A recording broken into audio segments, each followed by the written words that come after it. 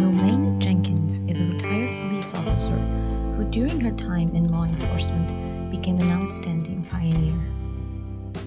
In the early 70s, Jenkins joined the Washington, D.C. police force.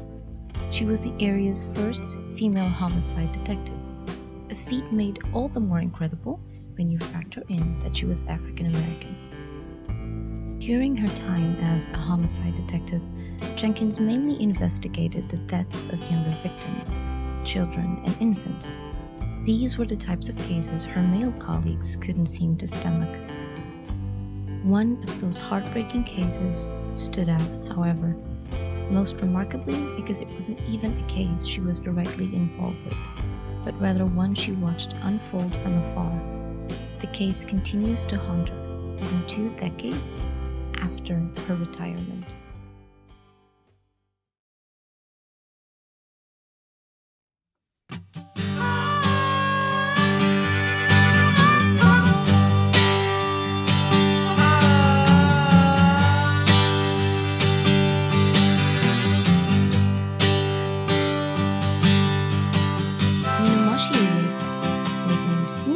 Those who knew her, was a 6th grader at Kelly Miller Junior High School.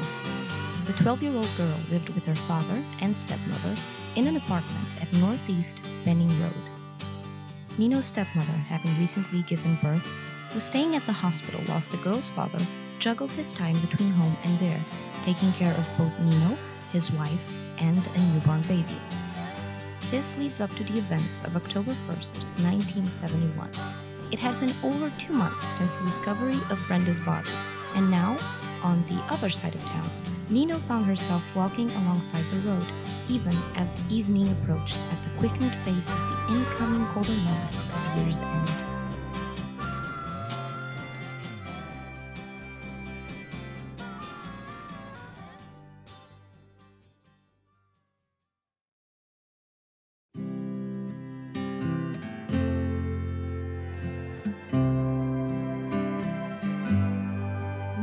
Been sent out for groceries at a nearby Safeway store, less than a block away from where she lived. She was out to buy sugar, flour, and paper plates, and all indications would point out to her having done so, seeing as a store clerk would later recognize her through photographs, stating that she was there around 7 p.m. However, later that night, a Safeway employee found the items the girl had purchased scattered along the street outside the store. Less than 3 hours after Nino's mysterious disappearance, her body would be found just off the shoulder of Pennsylvania Avenue in Maryland. The remains were found by a mere coincidence when a 16-year-old hitchhiker stumbled upon them. Nino was fully clothed, minus her shoes, and had been strangled to death. Coroners would later note that the strangulation was excessive, with the girl's esophagus having been shattered.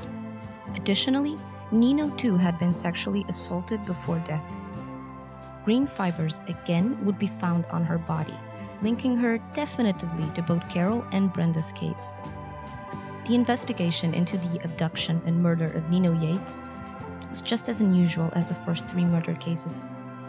Witnesses were mostly unhelpful with the exception of a neighbor who saw her get into a blue Volkswagen. It was a better lead than most. However, during 1971, finding the driver of a blue Volkswagen was like finding a needle in a haystack.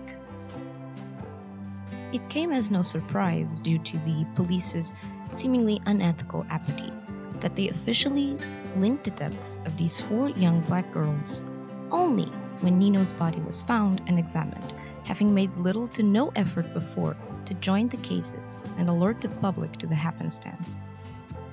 Following this development, and having been singled out as the murderers of a dangerous serial killer, the FBI became involved with their investigation. Criminal profiling was still at its infancy, but the FBI were eager to help solve the case by whichever means available, labeling their murderer a dangerous repeat offender. The name Freeway Phantom was coined by reporters at the now-defunct tabloid The Daily News, who noticed that all of the victims had been left alongside major roads and freeways. The nickname would stick, and the killer himself seemed to embrace it.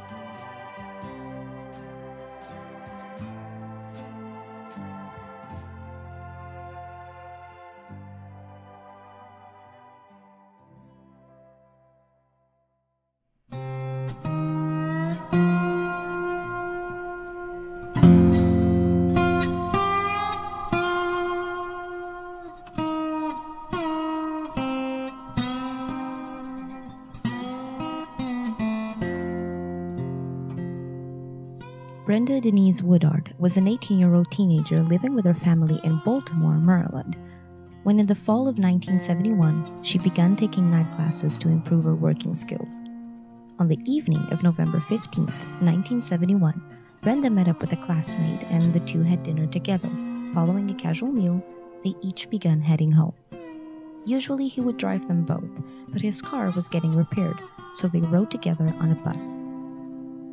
Eventually, they had to split up, so Brenda said goodbye to her classmate and left the bus to catch a transfer. She hopped off to the next one, and that is when her trail goes cold.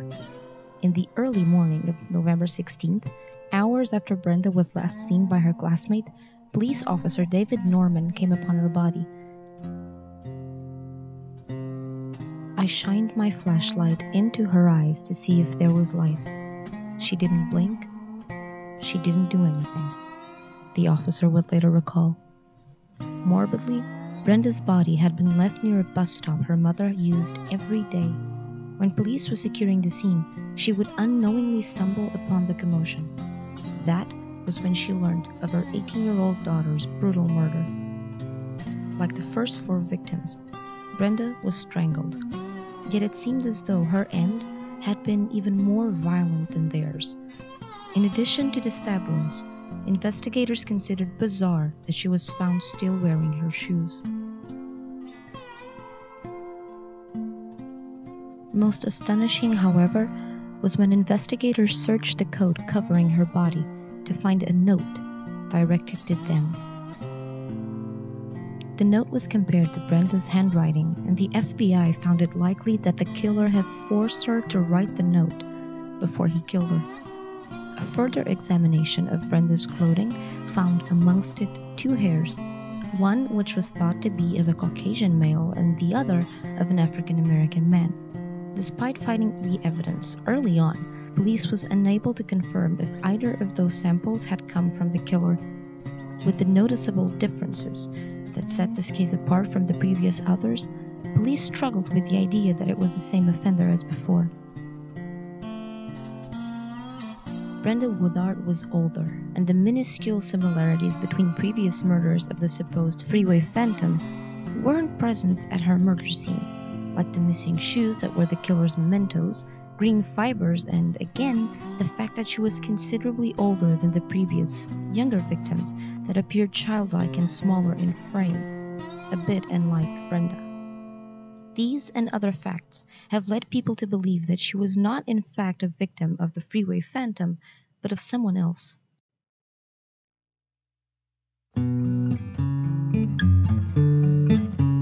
If that is the case, it perhaps helps explain further developments in this heartbreaking story. For 6 months, the murderer was active, yet after Brenda's murder, he would cease to exist for close to an entire year. By then, FBI became distracted with other pressing affairs, and the investigation went cold until the killer struck again.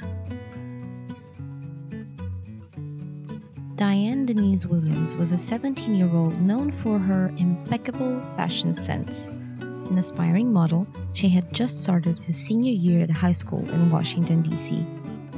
Throughout the summer, Diane had fallen madly in love with her boyfriend and spent most of her time off from school with him. On September 5th, 1972, Diane cooked dinner for her family and then set off to visit her boyfriend for the evening, just like many times before.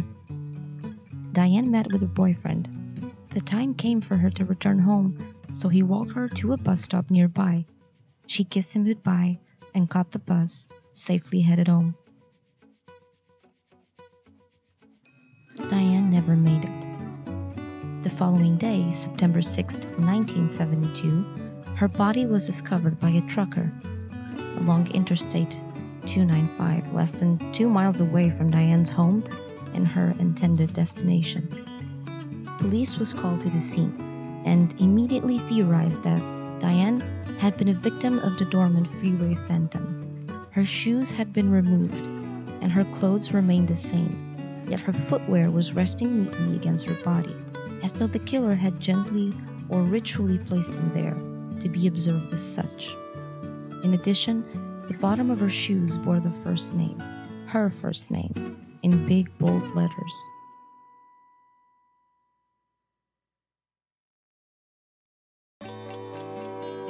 Unfortunately, like the other victims, Diane too had been strangled, but no trace of sexual assault was found on her body, only on her clothing, where police officers were able to find traces of semen, which were largely overlooked as being her boyfriend's, despite him denying it multiple times, insisting they had no kind of sexual activity that night.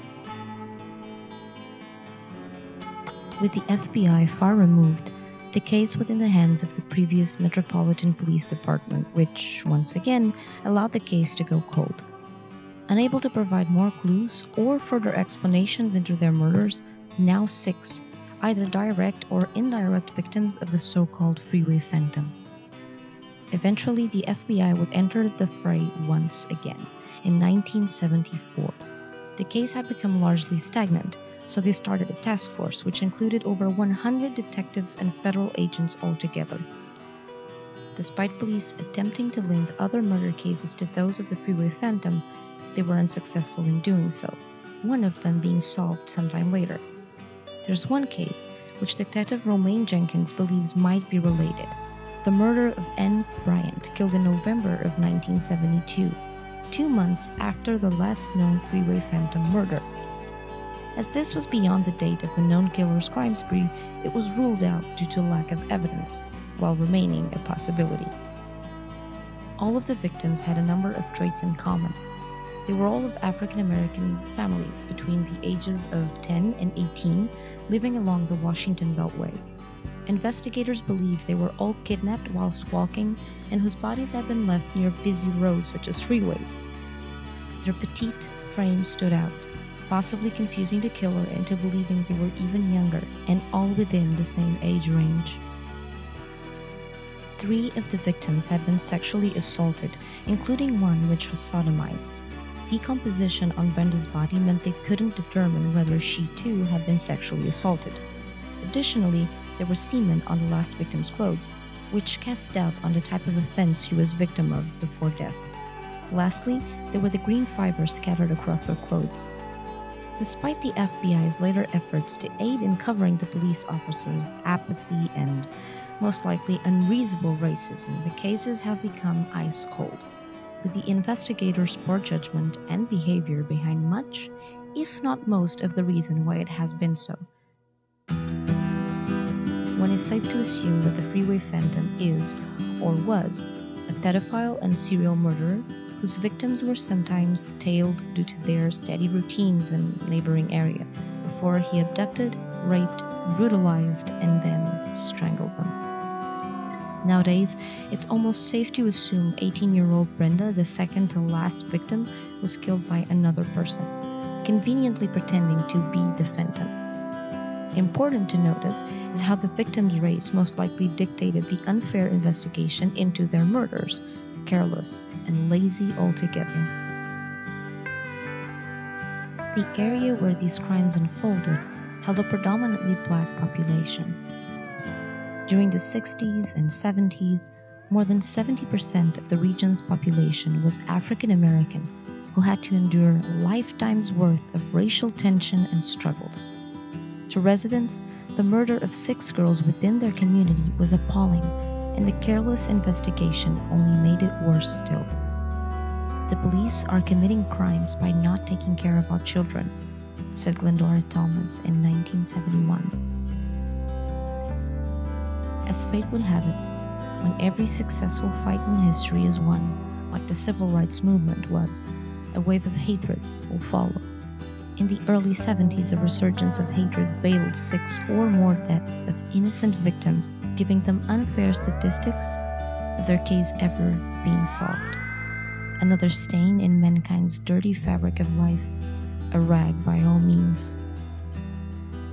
As decades go by with no further answers, parents, siblings, and friends of the victims have begun to pass away in the years since. But hope remains that one day, the case can be solved.